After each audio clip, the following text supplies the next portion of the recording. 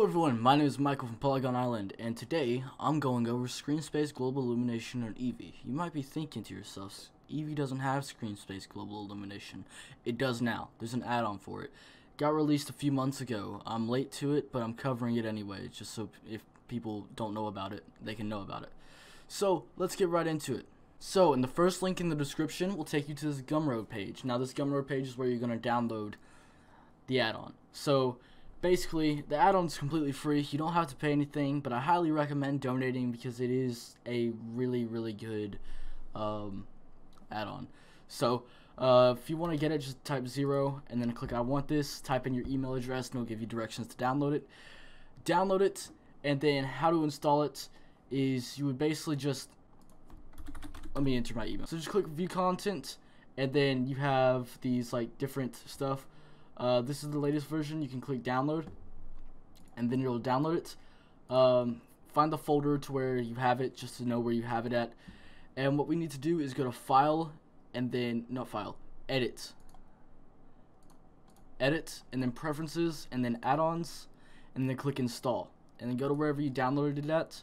Find the zip file. It's SSGI 0.1. Whatever version is the latest, and then click it. And now once you have it, you can look up SSGI for Eevee, and the version is 0.1.3. Now normally when you install it, you'll just be brought up to this menu immediately. You don't have to search it in. Just click the check mark. It'll be like this. Click the check mark and then click save preferences. But I already have it installed. I just updated it. And so yeah, now it's installed. So if you click N, you now to bring up your toolbar, you now have a new tab called SSGI. This is where everything will be, and everything will be like here and stuff. This is where everything is going to be. I just said that like 4 times, but you get the point. So I'm gonna set up a very simple scene. I'm gonna be in Eevee, obviously. I'm gonna set up a very simple scene of a plane and a ball, like pretty much everyone in the universe does. I'm gonna just make this ball like this, put it on the ground, maybe get a few subdivisions like this, click apply, shade smooth, and I'm just gonna click the basic Eevee settings: ambient occlusion, bloom, screen space reflections, and turn off half res trace. Now if we view an Eevee, we can see what Eevee looks like. This is what Eevee looks like. You can see the shadows are pretty harsh and everything. But what you'll notice is if I go to cycles and render the same scene, you can see down here, right here, the back part where the light isn't hitting isn't completely dark. It's reflecting the light from the plane. Now if I give this plane a material and then change what it is, you can see that light is reflecting off of it. That's how screen space illumination works. Now if we go back into Eevee for comparison, we can see that doesn't happen. It's just basically dark. So what we're going to do is we're going to click on our sphere and then just give it a material, and then give it a roughness of like still 0.5 probably. Just give these guys the same material and then click add SSGI. Now when you click add SSGI, you have to give it a second to compile the shaders, but once it compiles the shaders, you can see that we now have SSGI. So this is real time. You can move around everything. It still renders pretty fast, but you can see now we have this like stuff right here. We have reflections from the plane under it, so that's pretty cool. And you can also see that if I change the color of it, it is also reflecting the same color, so it's not just adding a fake light or anything. But yeah, you can change the intensity of it if you want to. I would probably change the intensity to maybe like 0.5 or something, just to kind of get rid of those little artifacts down here. Just something like this. SSGI settings, you can change all these settings. I'm gonna be honest, I'm not even gonna pretend to know what all these settings do. You can pretty much just like do everything you want to. Baking, if you want to bake your lighting into the scene, you can do all this. But I'm not gonna do that. I'm gonna give another comparison. Well, actually, I'm gonna do that next. if we go into shading, we can see that our principal BSDF has changed to a new node group called SSGI underscore principled. If we click this and then hit tab, we can go into our nodes. So if you know about nodes, you can probably look into this and find this pretty interesting. I don't know anything. I know barely anything about nodes themselves. I just know texturing nodes. That's it.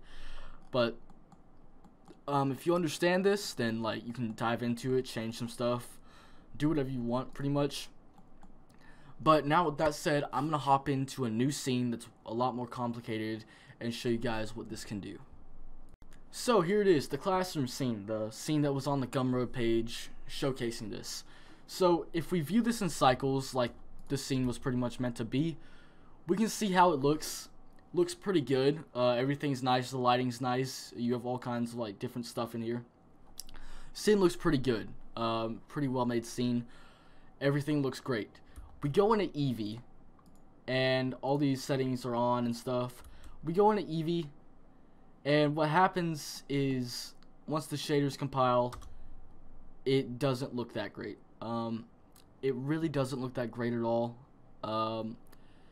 Yeah, the glass over here is black. I think that's just the Eevee setting, but yeah, it doesn't look very good. It looks okay, but it doesn't look anywhere near as good. But if we go to the SSGI tab and then click Add SSGI and then wait for the shaders to compile. So the shaders have finished compiling, and you can pretty much see instantly that the scene looks a lot better. You can mess with some of the SSGI settings by going to SSGI, and you can change the intensity. 0, obviously there's no like real like anything.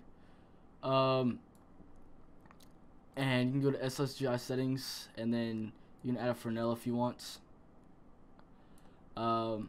Just stuff like that. You can change the thickness of it if you want. Blend to SSR.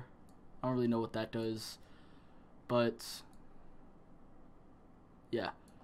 That's pretty much what that does. You can bake your lighting and stuff. You can disable it. So this is what it looks like completely disabled, and this is what it looks like enabled. So it looks a lot better. It's still not near what Cycles is, but you can change the intensity and stuff.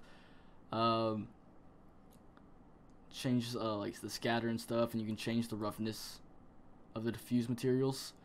So this obviously makes everything a lot more like glossy and a lot more like reflective. So you can keep it like that, or you can change it up. This lets more light into the scene, basically. So I know it says roughness, but it's not really like changing the roughness of the materials themselves, because you'd be able to see if that like stuff was reflective. It's not. So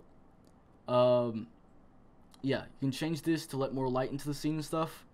So yeah, this is basically what this add-on does. It just adds SSGI. It's really useful to get more like realistic renders out of Eevee. It's still not like nearly as good as Cycles, because Cycles is obviously ray traced. It's actually calculated through like rays shooting out of the camera, light bounces and everything. Eevee doesn't do that. Eevee's real time. And this is an actual subsurface global illumination. This is like simulated SSGI. So the fact that it can even be